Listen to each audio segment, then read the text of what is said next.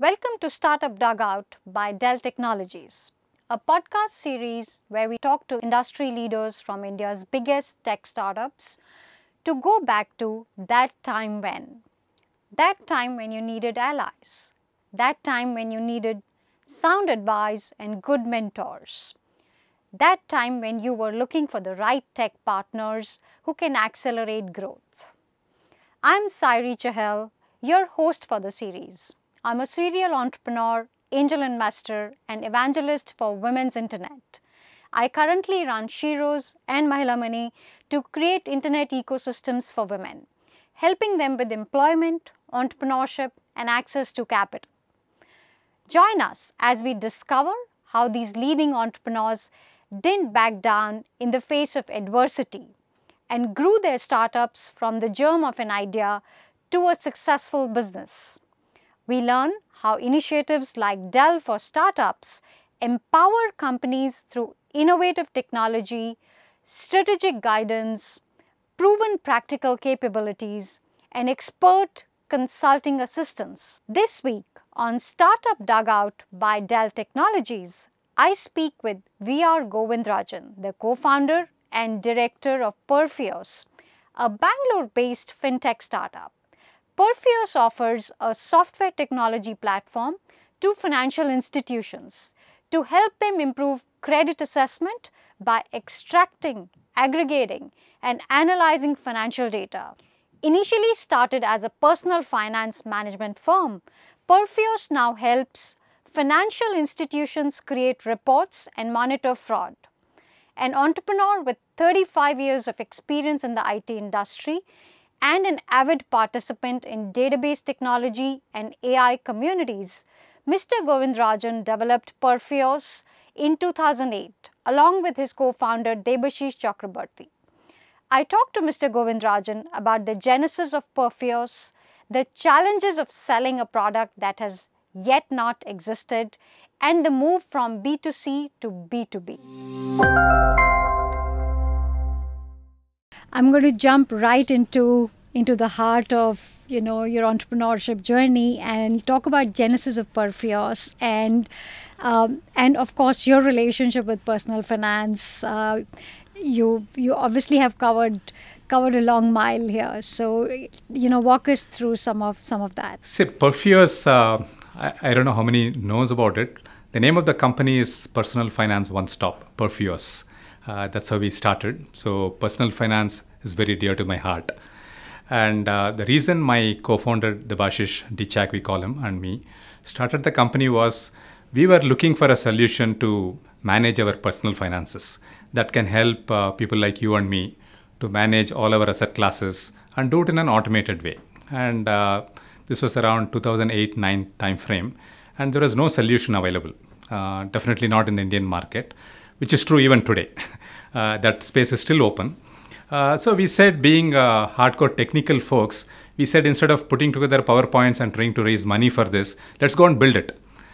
So in about 3 to 4 months, we had an initial prototype where we were able to pull data from multiple data sources and all that. So we built a solution and it looked very good. It solved our pain point of managing personal finances. So that's how the whole company started, building this extensible data platform that could aggregate data from multiple data sources and then for a specific solution, which in this case was personal finance. That's how we started. Wonderful. I think entrepreneurs are great at spotting opportunities right in their backyard and building for them. Super inspiring. And of course, I think, India has come a long way from that little gem of an idea to of course being the hub of fintech innovation where we are. But at the same time, I think I relate to this a lot, where I've been a founder for a long time, and I think India is a tough market to crack still, in spite of how large we are, and monetization continues to be a challenge. I'd love to hear a little bit about the initial challenges of monetization in consumer and the switch to B2B, and how did that shift go? It's a great question. I'm just going back in time. So we built this solution, and like any entrepreneur, we thought it's the best invention after a slice of bread. And we thought we built this fantastic platform, and people will now come flocking to start using this, and we don't need to work after this, right? So obviously completely wrong. So we rolled out this platform, took it to the market, and that's when we realized it's so difficult to make money, especially on the internet. So this was a personal finance solution on the internet for end users like you and me. And unfortunately, all of us, that includes me, all of us want everything free on the internet. They don't realize they are the product, but they want every product to be free, right? So when we rolled it out, we offered it in a freemium model. So the base version was free, and there were some value-added version on top, hardly at 500 rupees or 1500 rupees per year subscription. But nobody was willing to pay for that. And the conversion that we had, that is free users to paid users, was about 4%. The consolation was that was the global standard. 4% conversion was decent. But that was not enough to kind of generate the revenue we wanted to build a large-scale company. And also that meant that we had to continuously attract free users to the system to keep converting them to being paid users. That's when we understood there is a famous dictum in this fintech/freemium world. If you want to make millions in freemium, you have to spend billions. And that's not something that either we were capable of or wanted to do. So it was a challenge, and we tried repositioning the product. Instead of end users, we said, can we work with chartered accountants? Can we work with independent financial advisors? Can we work with wealth managers? So every flip that we did, we were getting some initial money, but it was not big enough for us to build a large-scale business, right? And our goal was to build a very large brand based on this technology. Because my earlier company that I had run, I had taken it public and ran it as a public company for 8 years plus. So here the goal was to build a much bigger company than that. So we were not willing to settle for a lifestyle business. So after 3-4 years of struggle with all of this, and unfortunately because our earlier ventures were successful, we at least had the financial security to go through all this variations and repositioning and all that. Otherwise, it would have been like the 95% of the companies that fold up within the first 1 or 2 years, right? Fortunately, we had that financial security. So then we said, we don't seem to do too well in the B2C market. It's not in our DNA. So instead of that, why don't we leverage the same platform and then take it to the B2B and start interacting with banks and financial institutions. And that's how we kind of flipped to the B2B model. Wonderful. And clearly, rest is history, right? And I won't say it is history because it is still a lot of challenges. It's still building this out. But no, I think super inspiring still. I'd love to hear a little more about your previous venture. You said you've taken a company public. Right, could you talk a little bit about that? Yeah. So this was a company called Aztec Software. I was a co-founder. We started in mid-90s. And there also the idea was to build a large-scale product company based on technology. And after 2-3 years, we realized sitting out of, this was again mid-90s. At that time, we had to start our pitches to our prospective customers in the US saying, where is India, right? That's the kind of thing we had to do. So it was a difficult thing building product sitting out of India and marketing it in the US. So we did the next best thing, what is today called as outsourced product development, OPD. We were the pioneers in that space. So we did the next best thing of developing products for all software companies in the world. All the big companies, they used to work with us, and we were building products sitting out of Bangalore. Really high-end work. That really took off. And then we got listed around 2000, I think, in BSE, and ran it as a public company before selling Aztec Software to Mindtree. That's when I started Perfios. Wonderful. So clearly playing to your strengths in the B2B space, and obviously exactly. Software sounds perfect. And of course, very excited to see how it grows in the future. And of course, my next question is a little bit around execution. And I mean, we all know ideas are plenty, and execution is a hard road for all founders. And we know Perfios has been supported by trusted technology provider like Dell from your early journey until it's grown into a unicorn. Right. And I'm sure you've used hundreds of Dell machines and their teams for consulting and project management. According to you, how does it help a startup to have a good partner in technology as you execute at scale? Sure. So by the way, I am interacting with you through a Dell machine. Oh, wow. So Wonderful. See, the thing is, as a product company, I know there are certain areas where I am really good at, and there are certain areas it's best to work with professionals or people who are good at that space, right? So whether it is hosting or in the case of like machines, right? It makes no sense for us to kind of try to optimize some dollars here and there and try to work with multiple local players. So from day one, we were very clear, maybe because of my earlier experience also, we were very clear that we have to partner with one particular service provider. And obviously, Dell being Dell, like we have enough experience working with them. So it was a no-brainer for us to kind of tie up with them. And so what it does to us is kind of take one particular area out of my mind. I don't need to worry about that aspect.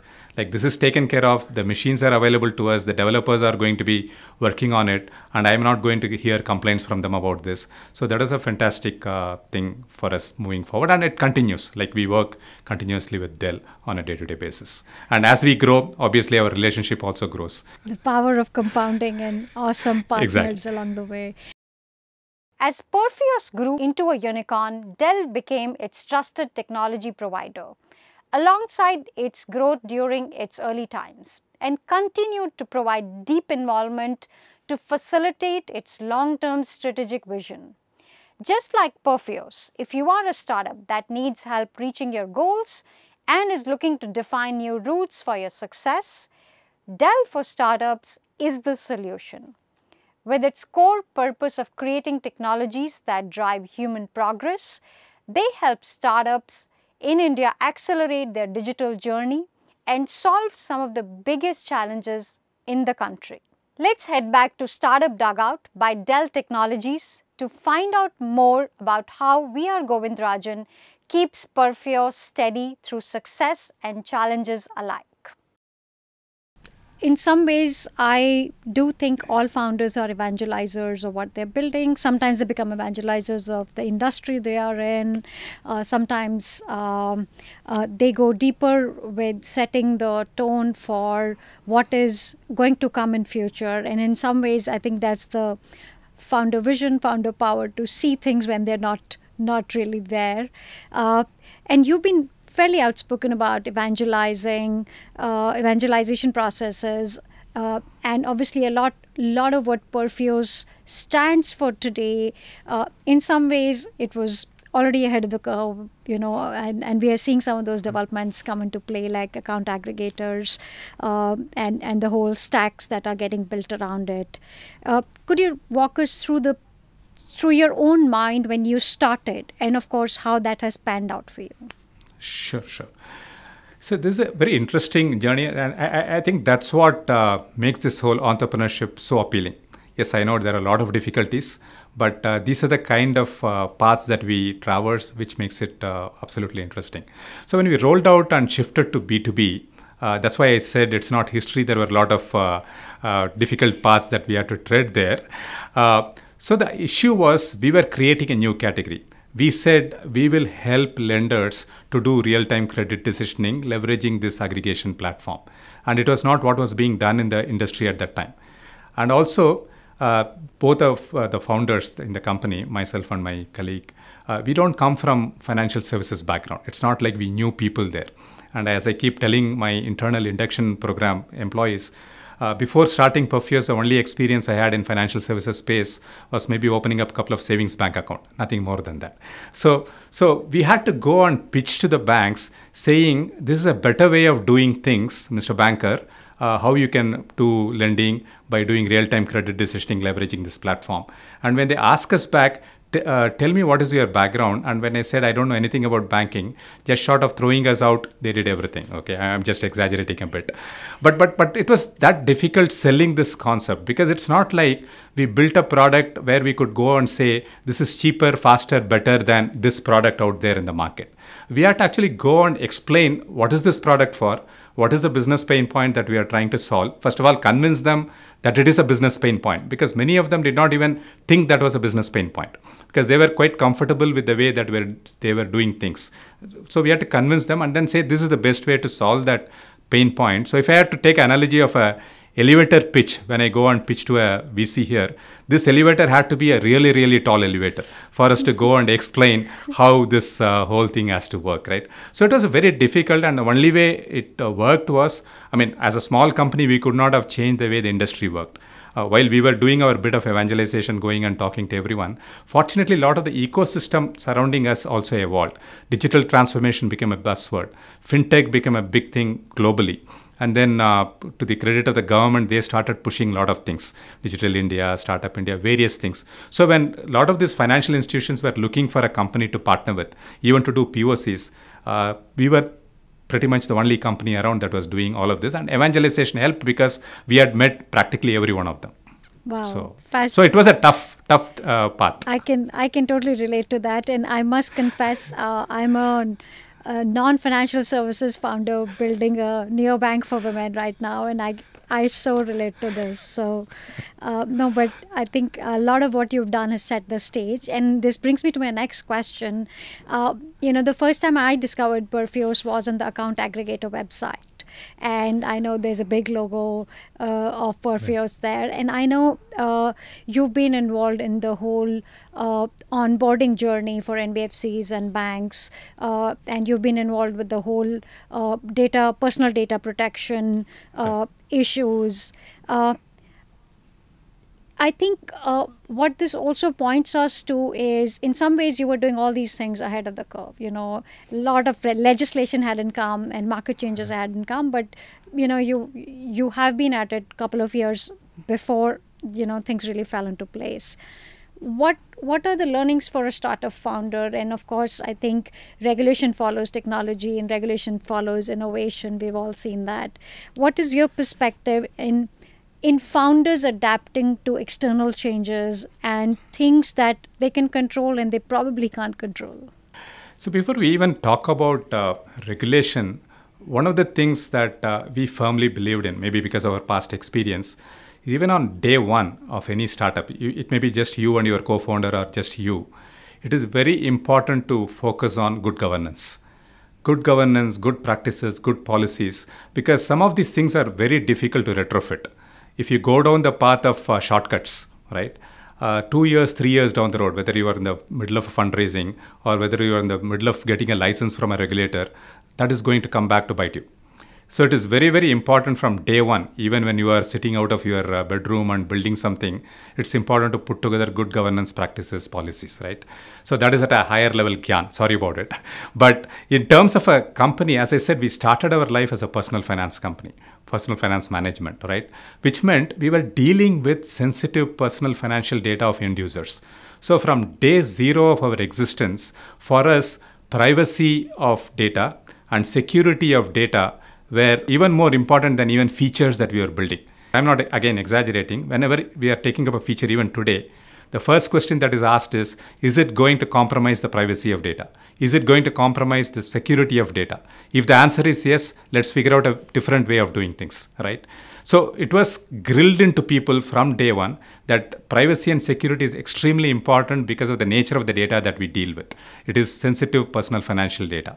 So as a result, everything that we built, whether it is a technology or whether it's the audit process or whether it is a communication to the external world. So there is, I think, one of the reasons why our evangelization also succeeded to an extent, because the banks and the financial institutions realized that this is not a fly-by-night company. This is not a company that is loose about the data that they are dealing with. They have all these best practices in place, technology in place, audits have been done, so many third-party things have happened. So to that extent, that trust was built, right? So when you do all these things automatically, whether there is a legislation or not, you are going to do what is the right thing for your customers. What is the right thing for the data that you are handling? So when the PDP becomes a legislation, it's still not become a legislation. We are actually involved in a lot of those draft papers and feedback and all that stuff. So when it becomes a legislation, we are all actually future-proof. The data platform as well as AA, all of that stuff is future-proof. That will be completely compliant with PDP. The other thing is, when you are playing in a regulatory environment, when you are in a regulated industry like finance or health or these areas, one thing, as they say, the only thing that is constant is change, right? Likewise, in the regulated industry, one thing that every entrepreneur knows or has to be prepared for is overnight some things can completely change. It can completely change the way you are doing business, that you should be prepared to, do a complete shift. You cannot continue the business also. And it has happened in the past. In the insurance space, it has happened. In the SMS space, it has happened. So when we are in this regulated space, we are always aware of regulator with a stroke of a pen can change the way that we are doing business. We should be prepared to completely pivot and do something else, right? So once you are prepared with that and you have that mindset, any kind of change that happens, you will be able to handle. It's only when you are not prepared and you read economic times and figure out, oh, something has happened and you don't know how to react, that is when all these problems happen.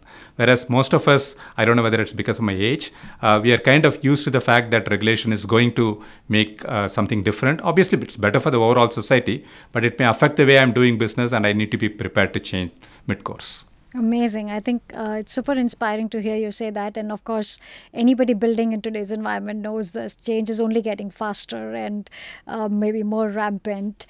And clearly, when I hear you speak, I obviously, there's a lot of rootedness, there's a lot of groundedness, and of course, a deep sense of purpose. And I'd love to hear a little bit about, founders make companies and founders make a lot of things.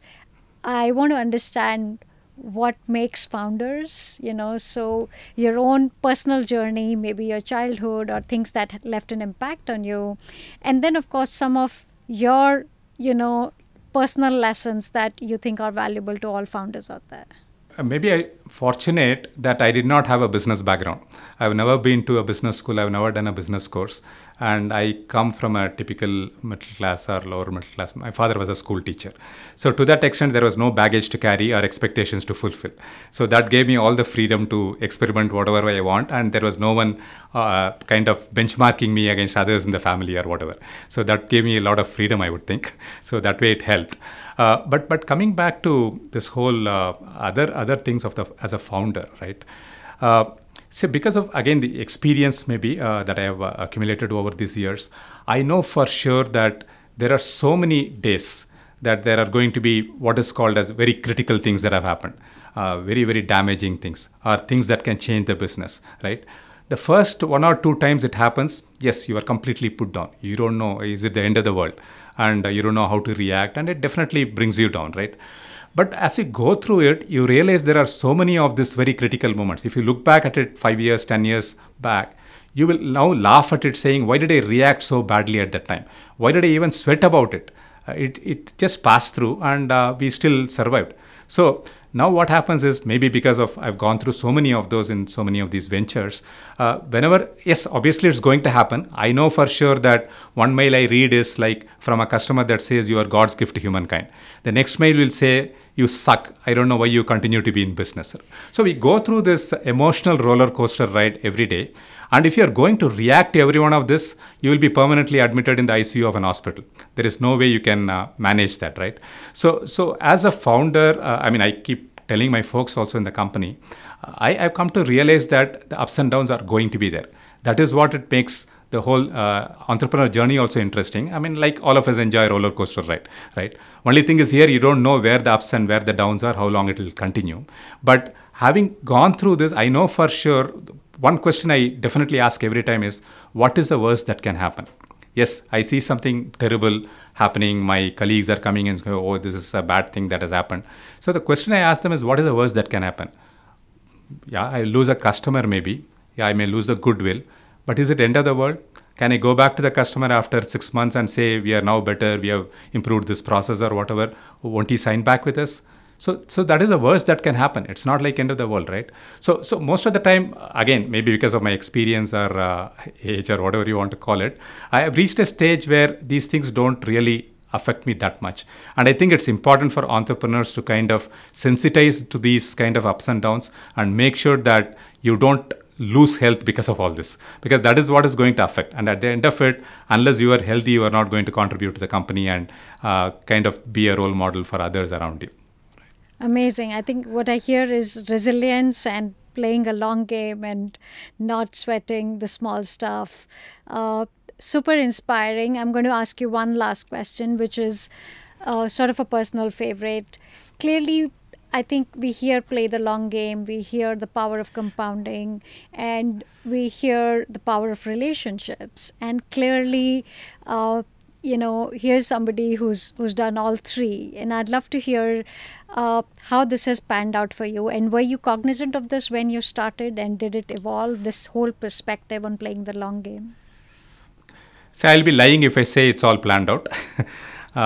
So obviously, it all started with the assumption that I want to do something interesting. And that's how it started. And the journey has been very good because we have been continuing to do interesting stuff. And to be truthful, we never expected this to scale up so well.